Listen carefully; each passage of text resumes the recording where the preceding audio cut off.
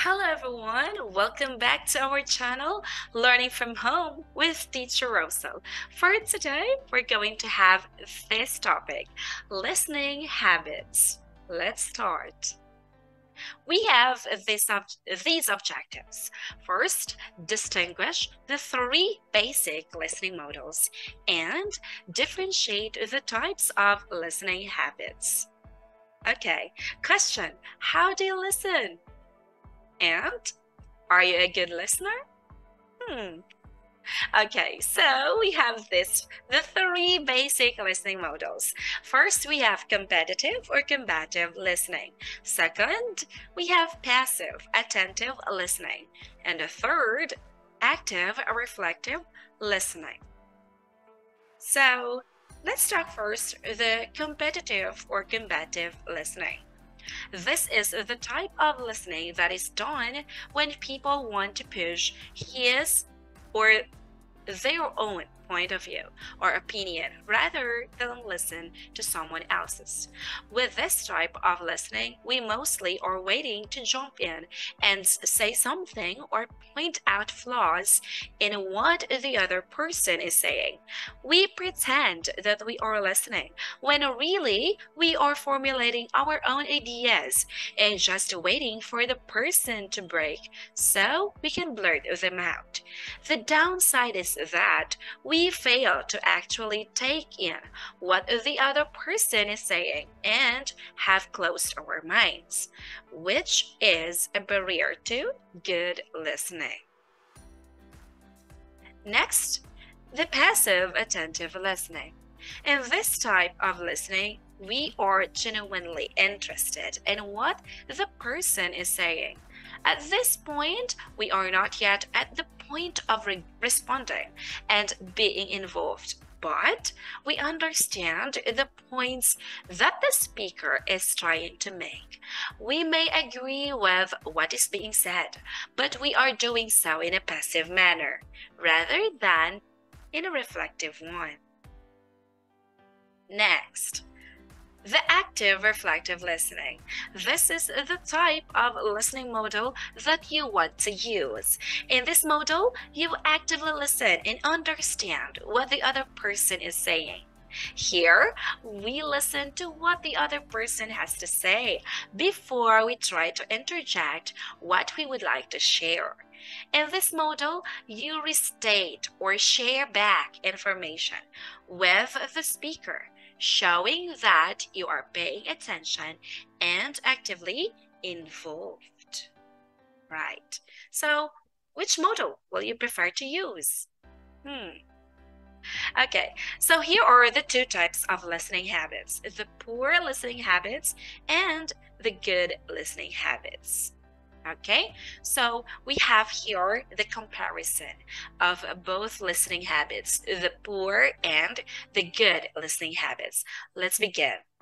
People find the conversation boring and allow that to affect their concentration or lead them to tune the speaker out. Okay, but if you have this good listening habit, these are the people who are really listening.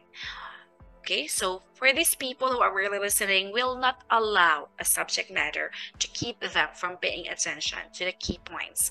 They also will make sure they continue paying attention and avoid distractions. Okay, now a listener does not pay attention, daydreams, or become distracted rather than listening to the person speaking. That's poor listening habits. For good listening habits, a good listener would not fake paying attention or engage in daydreaming. She or he knows the importance of making eye contact and showing interest. Right.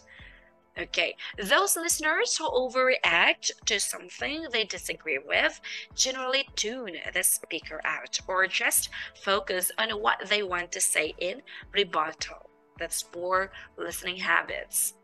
So, a good listener that disagrees with the speaker or something the speaker has said will remain calm and wait for an appropriate time to inquire about the point of disagreement. So for the good list, if you have this good listening habit, you have this calmness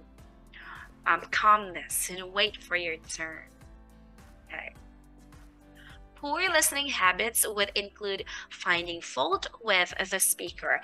Criticizing the speaker may mean that you find fault with the way he or she looks, dresses, or speaks. Sometimes even physical appearance. Okay. For good listening habits, they include not evaluating speakers on the way they look or trying to find fault with them. So it doesn't matter how the speaker look like. Okay. Poor listeners will try to zone in on just the facts that the speaker may make rather than listening to everything and hearing the support for the facts. Good listeners will look more at the bigger picture and listen to everything rather than just nitpicking particular points. So he's going to listen to the overall scenario of everything. Okay. Now, inappropriate listening includes listening with a closed mind, bias and or prejudice regarding the person or topic. A good listener approaches speakers with an open mind and attitude, showing respect to the speaker. Okay. A poor listener may engage in dawdling, checking text messages, making phone calls, snapping gum, or any number of other tasks, when listening should be the focus. Good listeners will minimize or remove distractions when they know they should be listening. By doing so, they have demonstrated to the speaker that they are attentive and engaged in active listening. Okay. Poor listeners pay no regard to body language when it comes time to listen. They may keep their back to the speaker, avoid eye contact, close their arms as they listen, or even make faces in response to what they are hearing. Good listeners realize that a good portion of communication is done through nonverbal means, and that body language often says much more than words do. Good listeners will make sure that their body language is open, relaxed, and inviting. Okay, a poor listener would interrupt the speaker to make his or her own point, attacked what is being said by the speaker, or etc. Next, for the good listener, he's going to wait for an appropriate time to bring up his or her own points or ask questions about what has been said. The listener also would do it in a non-threatening or attacking manner. So he will do it with respect. Okay? So those who multitask as they listen to someone are not demonstrating good listening habits. They may be talking on the phone, looking at their computer, or etc. In order to be a good listener, you have to demonstrate that you are engaged. You should look at the person who is speaking, even if it means stopping your work or whatever else you may be doing. Okay. Poor listeners will let their emotions get the best of them. They may interrupt, attack, or tune out because of them. Good listeners have a handle on their emotions and will keep them in check in order to listen. When it is time to ask questions, get clarification, or counter effect, they do so in a respectful manner and try to use I statements rather than you wants. Okay. So, you have to assess yourself. Are you a good listener or a poor listener? You are the only one who knows, okay? Let's go. Here, okay, we are done.